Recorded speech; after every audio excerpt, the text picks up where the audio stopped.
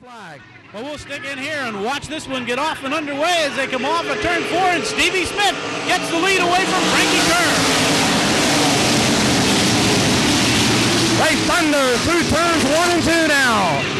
An entourage of horsepower as they head down the backstretch. Stevie Smith Jr., your leader. Well, that may have been the race. Stevie Smith getting the lead away from Frankie Kerr. Keith Kaufman into the runner-up spot and ready to challenge.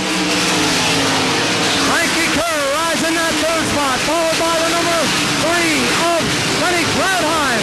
Then it's Donnie Kreitz, Kenny Adams, and here comes the number 29 of Kenny Jacobs now. Jacobs moves up.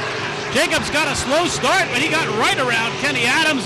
Up front, it's still Stevie Smith and Keith Kaufman.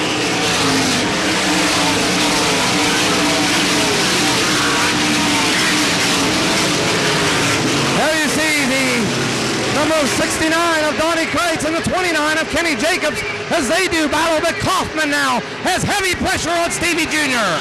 Kaufman inside of Stevie as they come down the front stretch. Do we have a lead change? Keith Kaufman now in the Al Hamilton GMC number 77. He takes the lead as they head down and into turn number 3. But what a surprise. Keith Kaufman, who has never fared that great here at Selinsgrove, taking the lead away from Stevie Smith. Kaufman looks strong here in the early going, but don't forget about the number 77 of Frankie Kerr, and keep your eye on that 29. Well, Kenny Jacobs is working the top of the speedway where everybody else is running low. Jacobs passing cars at will right now. Off turn 4, Keith Kaufman continues to lead. The number 19 of Stevie Smith. Here comes the number 77 of Frankie Kerr, followed by Lenny Krautheim and Kenny Jacobs. Here comes Jacobs again on the outside of Krautheim off turn 2. He picks off another spot. Kenny Jacobs now on the move, and he'll go after the 77 of Frankie Kerr.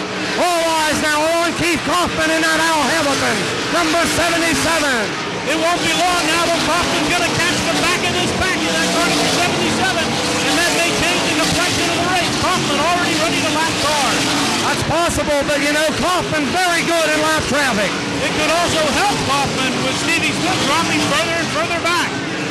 Kaufman now looking at the first car to go a lap down will be the number 61 of Carl Baker.